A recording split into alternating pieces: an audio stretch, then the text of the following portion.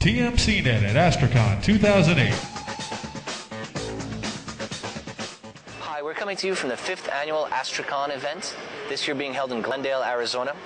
With me now is Chalan Aras, the Vice President of Marketing for Voice at Polycom. Chalan, welcome. Pleasure to be here. Thank you. So, just for our viewers, maybe you can recap where your company fits in the open source communications landscape. Absolutely. So, Polycom is a company that provides communications devices, essentially. So, if you look at our product portfolio, we provide phones, conference phones, wireless handheld devices, even video, of course, video endpoints for desktops and conference rooms. As a result, we believe in giving the end users the broadest choice of how to connect our devices into their communication infrastructure. If you look at the open source environment, open source has adopted standards most robustly. As a result, in open source, we can deliver the broadest choice of communications environments to the end users and the IT managers with our communications devices. Okay. Now, you're on the conference program. You're set to speak tomorrow. Yes. Maybe you can share with our viewers a little bit about what you'll be talking about in your presentation. Absolutely. So tomorrow I'll be talking about the strategic value or strategic importance of open source. And what I'll be emphasizing will be that if, as an IT manager or CIO, if you look at your long-term communications infrastructure investment, you have to be looking at how do I give myself the most choice, the most flexibility in my long-term investments. And open source enables this flexibility by separating every possible component of the communication infrastructure and allowing for these devices or these components to talk to each other or using open standards. So that gives the CIO or the IT leadership to say, well, I like the best telephone, I like the best video device, I like the best communications controller, so on and so forth. And that's the strategic value of open source. As we go into applications, that's another layer of value that IT managers or CIOs are considering.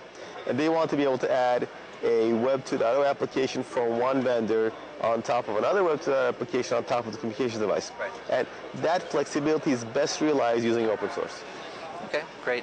So if an organization is considering the migration or considering the move to open source and they haven't yet gone there, what do you think some of the key criteria they need to consider? What are some of the things they need to think about? Well, they still have to consider whether open source still meets their needs, because to be objective about it, open source meets many needs of many users, but there may be a specific need that the organization has that may not be met for that. So they have to really do a validity check. They should also make sure that there's a migration path from what they have to where they want to go.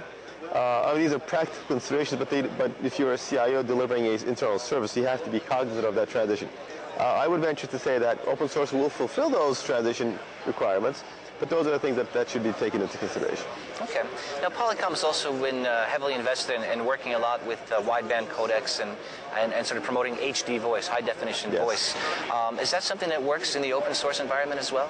Absolutely. In fact, if you look at the basic elements of HD voice is based on an open standard codec called G722 and others like that. So essentially, if you want to implement HD voice or wideband audio, you have to decide to adhere to standards. So that's a primary element of HD voice.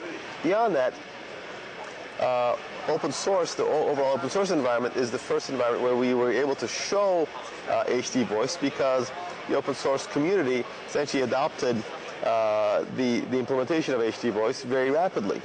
And then after that, the closed or proprietary vendors started to adapt it as well. So we really appreciate the support from the open source community for HD voice, and we hope that support continues as we continue to enhance HD voice and add video to that, so on and so forth. Okay, great. So, and my last question, this is sort of the more open-ended question of the day, right? What does the future hold for open source telephony? In your opinion, what do you see as the applications, or how do you see the future of open source unveiling?